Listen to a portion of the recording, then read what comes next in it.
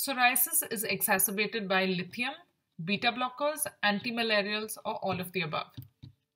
The answer is all of the above.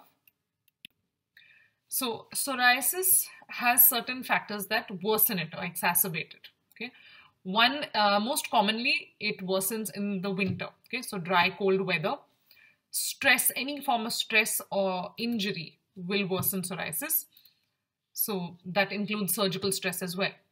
Beta hemolytic streptococcal infection classically tends to cause or tends to exacerbate gutted psoriasis, and this occurs usually in children or young adults. This is important.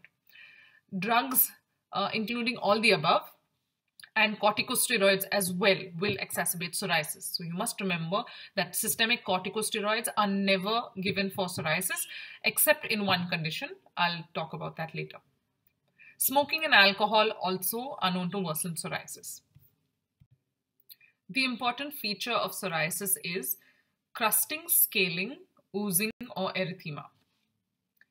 So psoriasis classically is erythematous scaly plaques. The scales are thick silvery white scales. This is the classic feature of psoriasis. The crusting is basically when there's a mixture of blood and serum that is called a crust. So a crust is seen in an eczema because it is scratched or excoriated. Okay.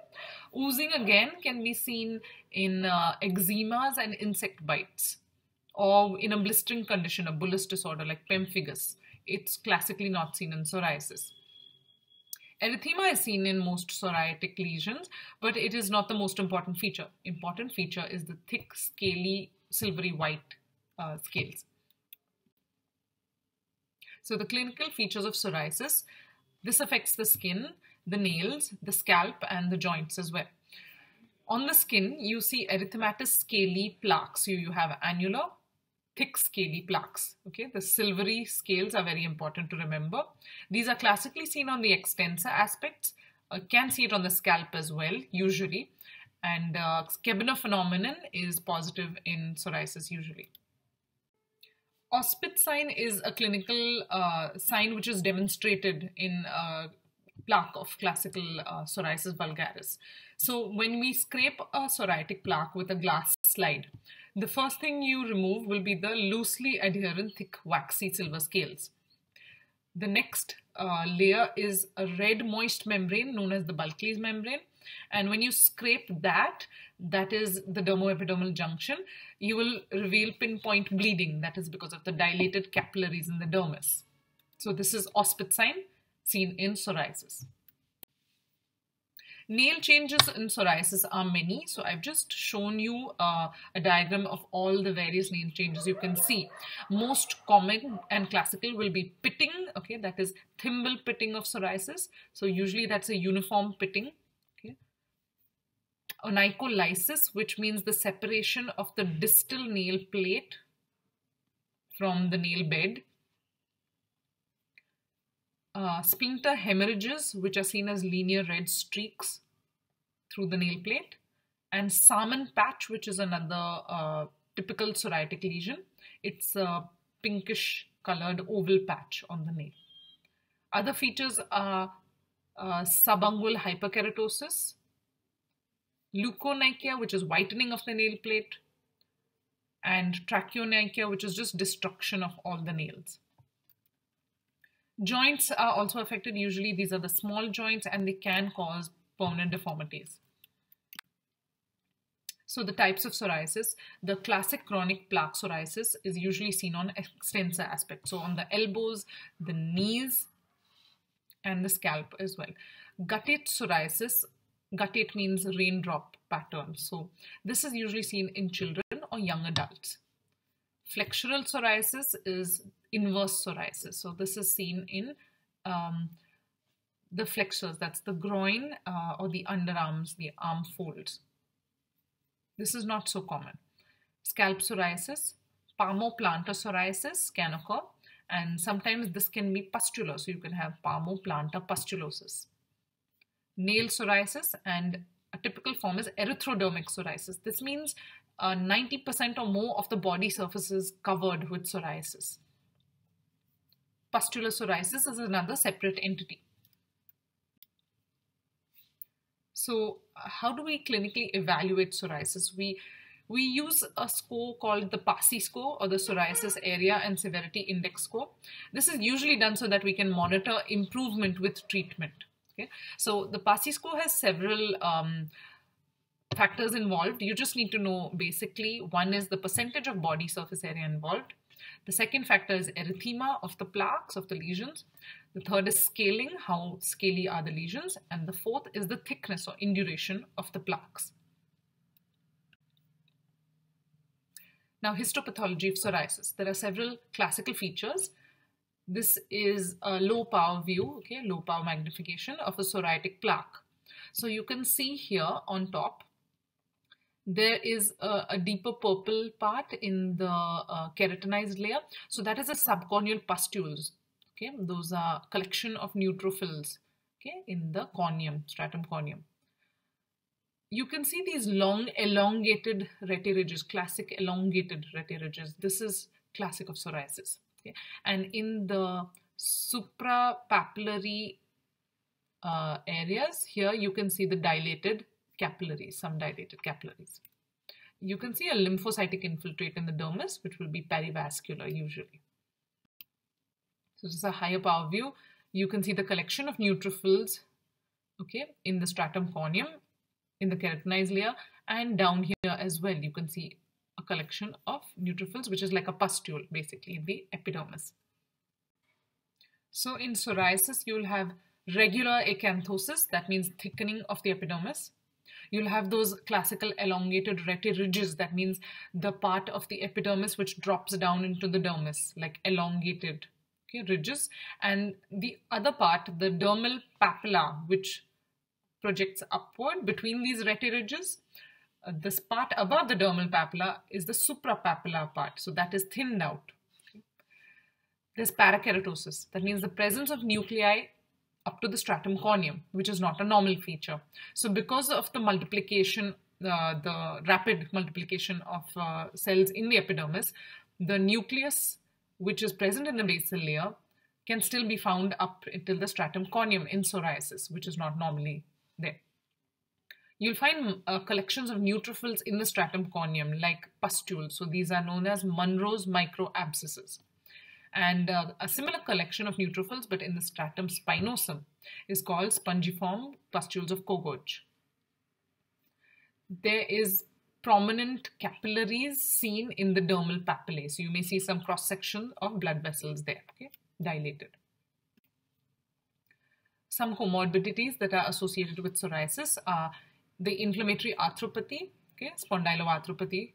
There's inflammatory bowel disease, Crohn's, and ulcerative colitis, metabolic syndrome. So diabetes and hypertension and cardiovascular disease is commonly associated with psoriasis, along with obesity as well, and fatty liver or NASH. So the treatment of psoriasis, we'll start with the topical treatments. In plaque psoriasis, which may be limited, we use mainly topical treatments. So the most common is corticosteroids. So clobetasol propionate would be the most common. Salicylic acid ointment is also commonly used to thin out the hyperkeratinization. We often combine the corticosteroid with the salicylic acid ointment. Vitamin A analog called tazarotene is used topically sometimes for skin lesions and also for nail lesions. Okay. Vitamin D analog is called calcipotriol or calcipotriene. These can be used for limited plaques as well. Coal tar calcineurin inhibitors like tacrolimus, dithronol, and most important, of course, emollients. Okay, this is just moisturizers and things that contain urea as well. The second is phototherapy. So narrowband UVB, that is NB-UVB, which is 311 nanometers wavelength, is typically used, okay, for psoriasis. A broadband UVB may also be used, and there's a type called PUVA, which is psoralen plus UVA therapy. Okay, it's also known as photochemotherapy because psoralen is a photosensitive chemical which can be either applied onto the plaques, it can be consumed orally, or you can bathe in a solution of that 2 hours before you expose the patient, expose yourself to UVA light. Okay, so that's photochemotherapy. Excimer laser is basically a laser which emits a wavelength of just 308 or 311 nanometer, and this is also used for just limited plaques of psoriasis. Sessions of phototherapy are usually done 2 to 3 times a week. Other conditions that improve with phototherapy are vitiligo, atopic dermatitis, some severe eczemas, and certain conditions which are light sensitive. So polymorphic light eruption can also be treated with phototherapy to sensitize the patient. Cutaneous T-cell lymphomas sometimes are also treated with phototherapy. Now, systemic medication. There are 3 main medications, okay, which are specific for psoriasis. They are methotrexate, acitretin, and cyclosporin. So methotrexate has an anti-inflammatory and an anti-proliferative action. It also works on psoriatic arthropathy. So that's an advantage. When you give it, it treats both the skin lesions and the joints. You have to remember to give folic acid along with methotrexate. It's given as a once weekly dosage, and it is contraindicated in pregnancy. Acitretin is a retinoid, and this has a few indications. You can treat pustular psoriasis with it, as well as psoriatic erythroderma, that is extensive 90% or more body surface area involvement. Retinoids are category X. They are not allowed in pregnancies, and acitretin specifically is not allowed up to a year prior to planning pregnancy as well, because it is fat soluble and it stays in the body in the fat stores. Cyclosporin is it affects the T cell activation, so it's an immunomodulator, and this specifically works very fast. You can start seeing improvement within 72 hours. So it's given in cases which are very extensive or where a patient may need immediate improvement, urgent improvement. So the treatment of choice for erythrodermic psoriasis is corticosteroids, methotrexate, coal tar topical, or topical corticosteroids. Corticosteroids, oral corticosteroids are contraindicated in most cases of psoriasis. Okay, coal tar cannot usually be used to treat erythrodermic psoriasis. It is also an irritant in some cases. So when you have more than 90% body area involvement, coal tar exposing compromised skin to coal tar may actually worsen the condition. And topical corticosteroids, again, will not be so effective in erythrodermic psoriasis, because in this case, such extensive body involvement would also lead to problems like problems involving homeostasis of the body in general. So methotrexate is the best answer.